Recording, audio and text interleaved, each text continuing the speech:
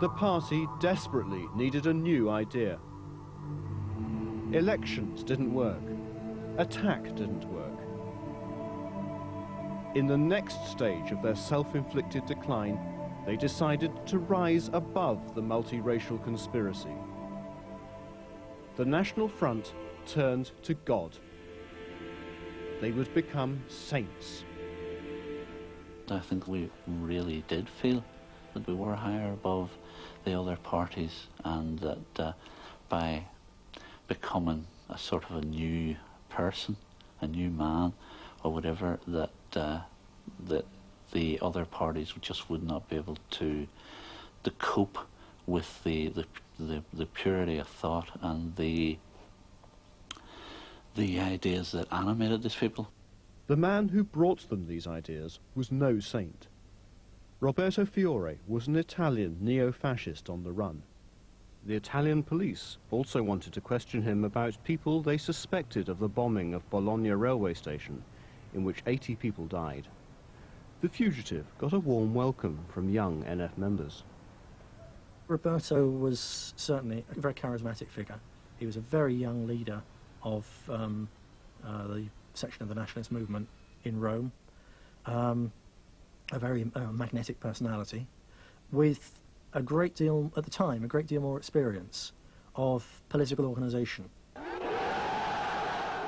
Fiore persuaded the front to remodel itself on the pre-war Romanian fascist movement, the Iron Guard, which combined Orthodox Christianity with a loathing for democracy.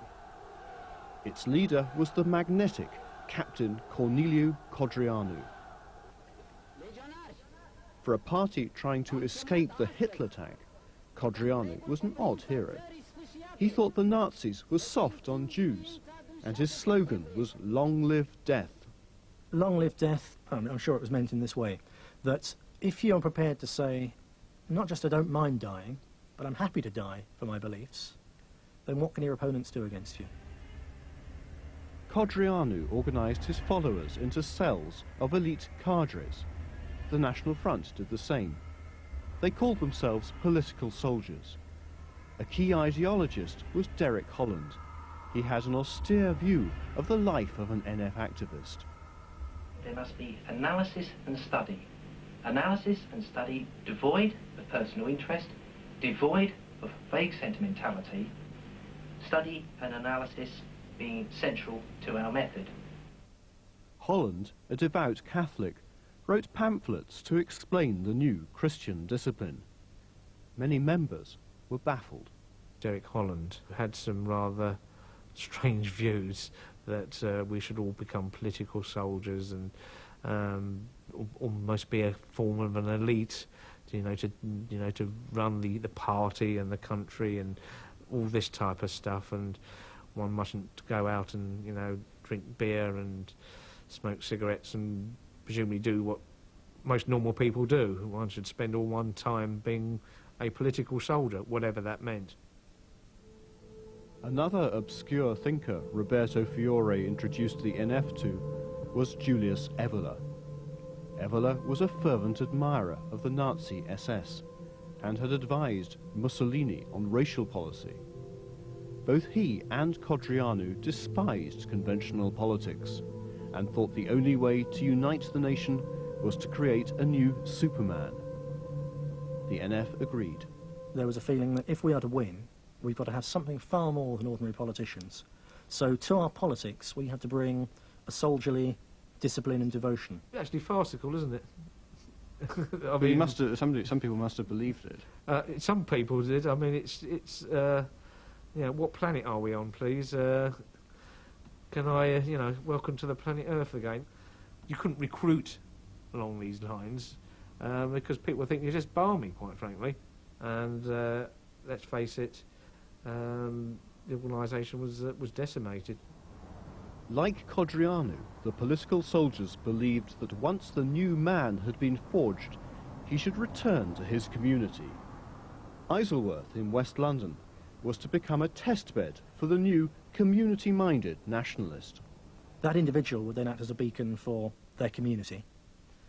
So then we'd say, right, well, now you know what it's all about. Well, now find problems that need sorting out on your estate or in your area and sort them out.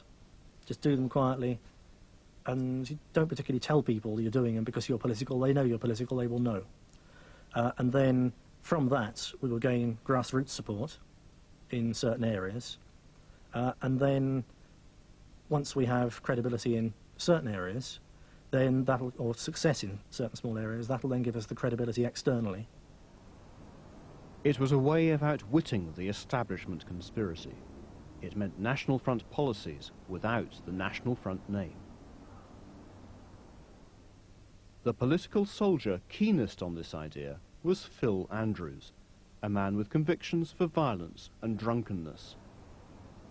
In 1984, he set out the strategy for NF community activists. Members must be encouraged to join or set up tenants or residents associations.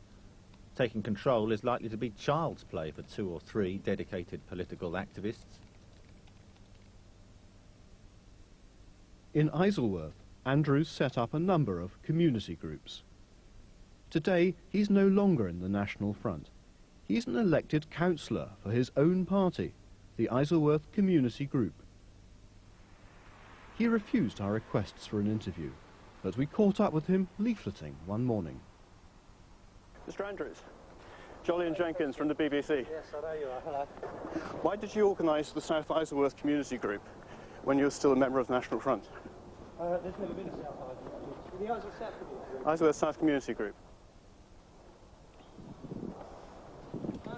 Because I've been keen on the idea of community politics for quite a long time. At the time, I still had certain views which you could say were racist or nationalist, but I was beginning to believe in the community idea.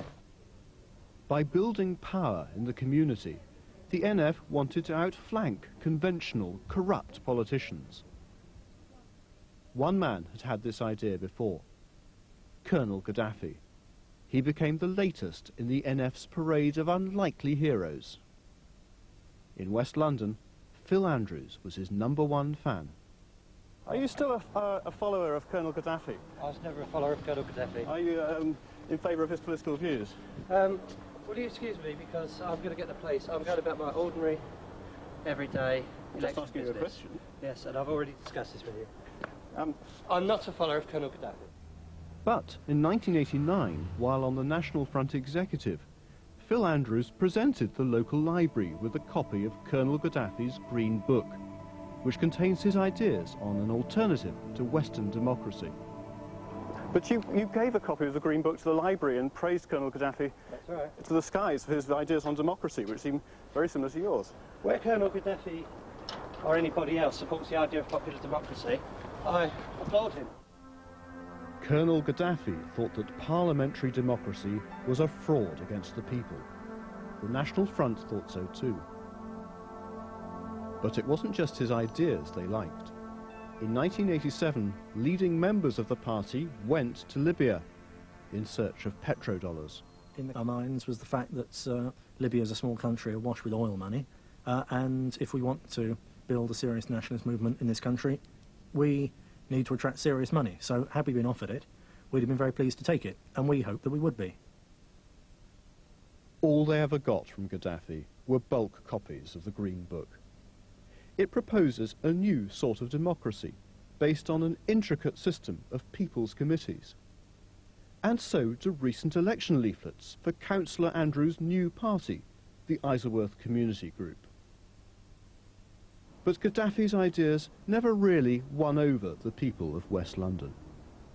A copy of the Green Book that Phil Andrews lodged at Isleworth Library was never actually checked out by a reader.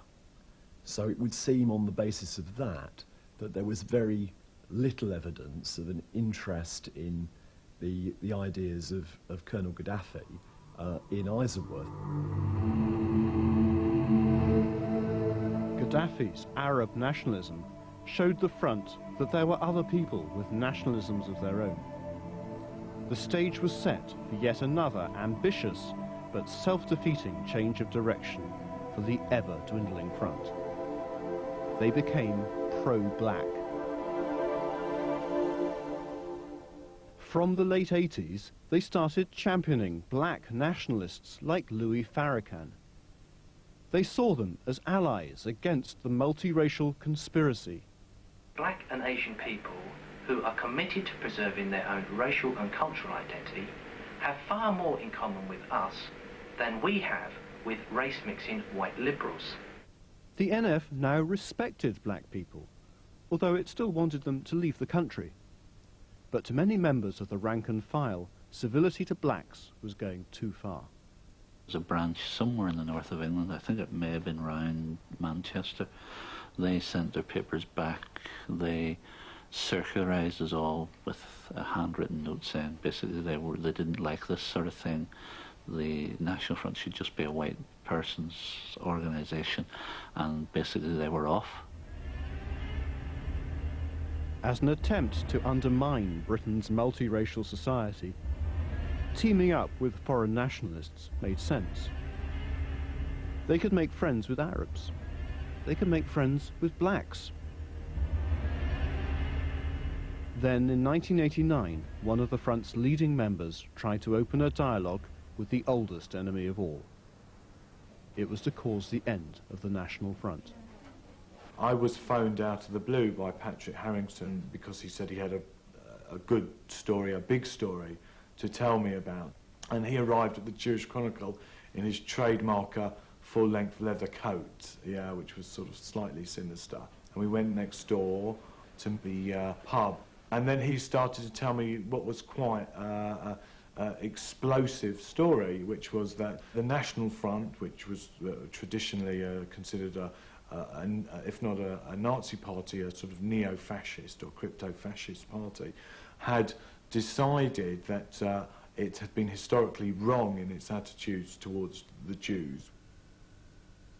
Despite the Jewish Chronicle's sceptical reporting of the issue, the majority of the party were horrified at Patrick Harrington's tactic.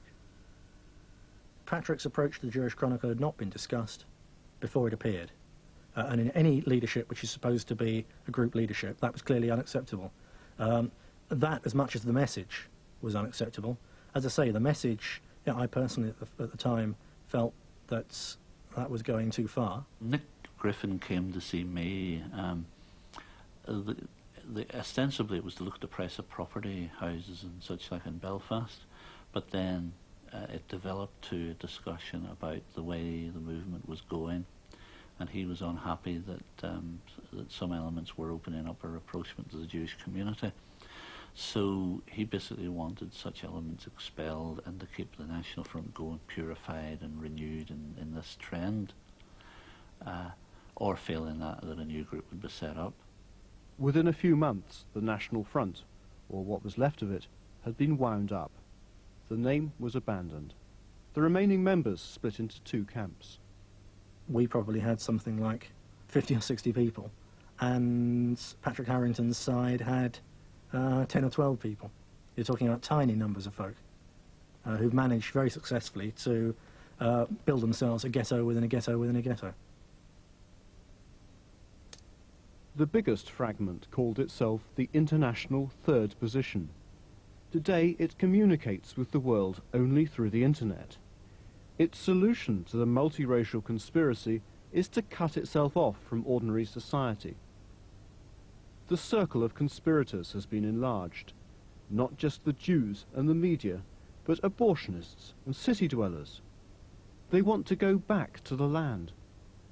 Only if we can put ourselves back in touch with the soil of these islands can we have a revolutionary politics that is both attractive and popular, and which is vibrant with life.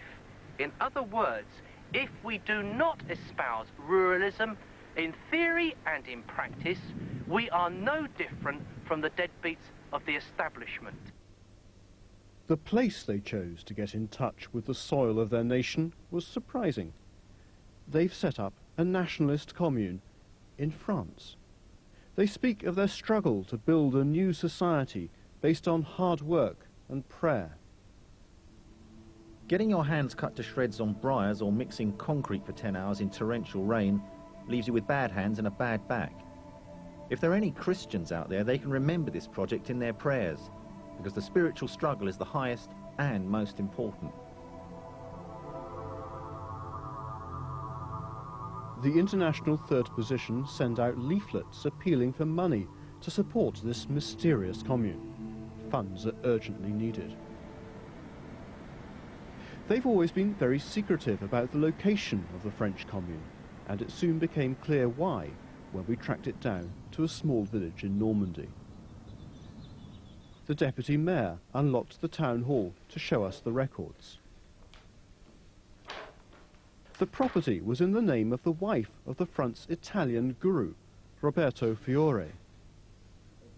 Only 2 people had regularly visited, and one of them had left in 1994. The other, Derek Holland, had supposedly gone to Italy. Once they had had big plans. Ils avaient parlé de construire une chapelle. On a parlé, mais on a parlé dans la portée. Oui, et ils ont demandé un permis de construire. Hein? Pardon? Ils ont demandé un permis de construire, mais il y a longtemps. We went to see the place for ourselves. I took a look round this nerve centre of spiritual nationalism. It was deserted and run down, but there were signs of religious fervour. Supporters are still getting sent begging letters, yet the property is actually up for sale. Quelle espèce de gens habitaient ici? Bah, vous savez, ils n'ont pas tellement habité. Hein? Pas tellement. Hein? Oui, Ils venaient 15 jours, 3 semaines, quoi. Ils allaient et venaient. Oui, oui. À Londres? À la, oui, à la sans cité? doute, oui, sans doute, oui. C'est seulement les vacances ici? Oui, c'est ça, oui.